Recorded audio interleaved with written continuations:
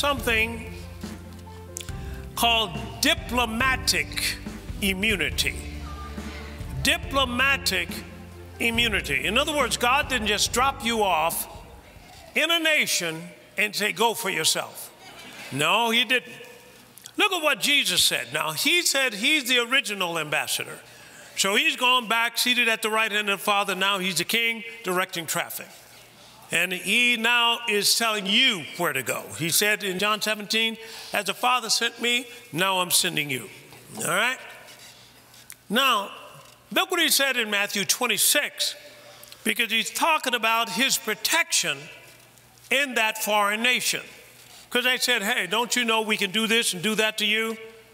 He said, thinketh thou that I can now pray the Father, and he shall presently give me what? More than, come on, 12 legions of angels. 12 legions of angels.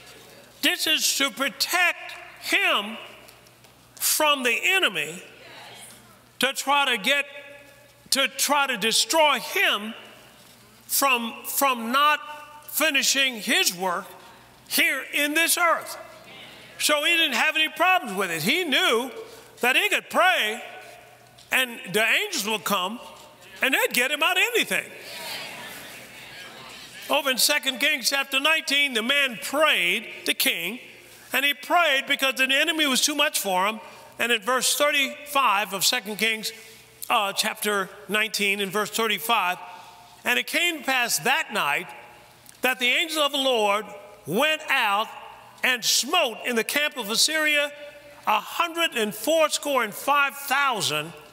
And when they arose early in the morning, behold, they were all dead corpses. Not some of them living, all dead.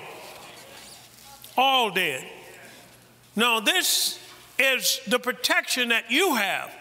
The Bible says over in Hebrews chapter 1 and verse 14, the Bible says to you, are they not all ministering spirits sent forth to minister for them who shall be what? Heirs of salvation. The ambassadors. So the angels are ministering what? Spirits. Spirits, meaning that you can't see them. But when you call,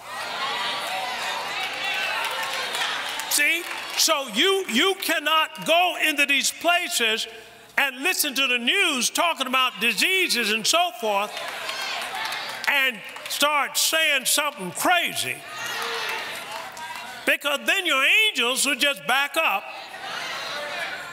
and let you get your head beat in, because they cannot overstep your authority. Now, can we keep going? So how about, and over in Psalm chapter 91, look what it says here. There shall no evil befall you, ambassador, neither shall any plague come nigh your dwelling. Thou shalt not be afraid of the terror by night, nor the arrow that flies by day, nor the pestilence that walketh in darkness, nor the destruction that wastes at noonday. 1,000 shall fall at your side, 10,000 at your right hand, but this disease shall not come nigh you. Only with your eyes shall you behold, see the reward of the wicked. Why? Because you have made the Lord, which is your refuge, even the Most High, come on, your habitation. There shall no evil befall you, neither shall any come nigh your dwelling. For he shall give his angels charge over you, and they're going to what? Psalm chapter 103 and verse 19. 103 and verse 19. The Lord has prepared his throne in the heavens, and his kingdom ruled over all. Angels are part of his kingdom, and it's going to rule over all. All right. God always leaves you with a choice. He always leaves you with a choice. And you can choose one or the other. Deuteronomy chapter 30 and verse 19. And he says that I call heaven and earth to record this day against you, that I've set before you life and death, come on, blessing and cursing. Therefore, choose what? Life, that both you and your seed may live. Now, how do you choose it? Proverbs chapter 18 and verse 21. Death and life are in the power of the tongue, and they that love it, come on, shall eat the what? Fruit. Fruit. Fruitful. Fruit. And I'm saying you can say some things in the middle of some plague going on, and the next thing you know, no angels are protecting. No, come on now. And I'm saying that wasn't the way God intended it. He intended for you and me to make the right choice.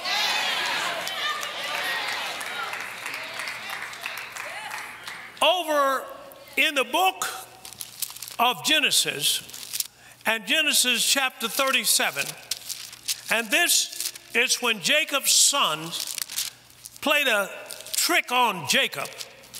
And what they did is they brought, verse 32, they brought Joseph's clothing with blood on it. And they sent the coat of many colors, and they brought it to their father, and said, this have we found. Know now whether it be thy son's coat or no. And he knew it and said, it is my son's coat. An evil beast has devoured him. Joseph is without doubt what? Rent in pieces. This is the father. What did he choose? He chose death. Why? Because he saw circumstances which the enemy deceptively put up.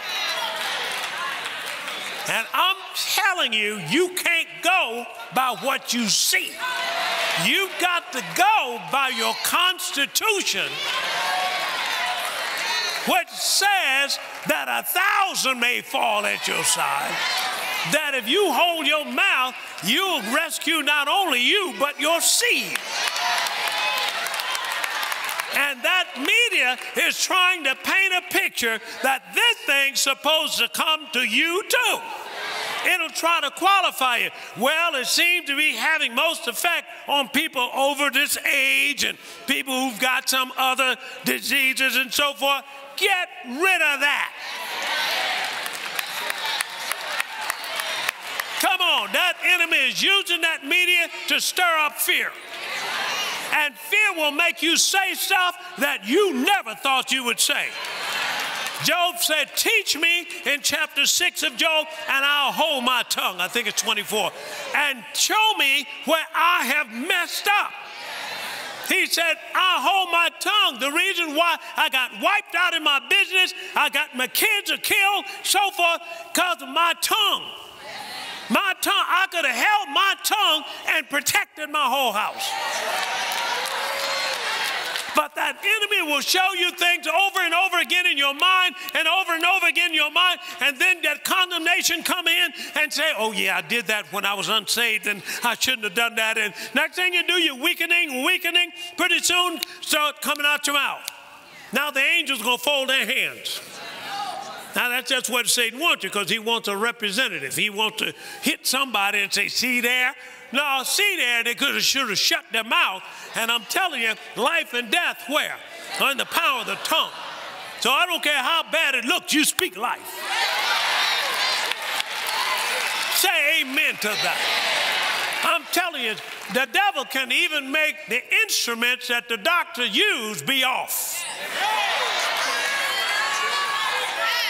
They told this man, took x-rays that he had cancer, and he got there and they did an autopsy when he died, and was not a trace of cancer in his body.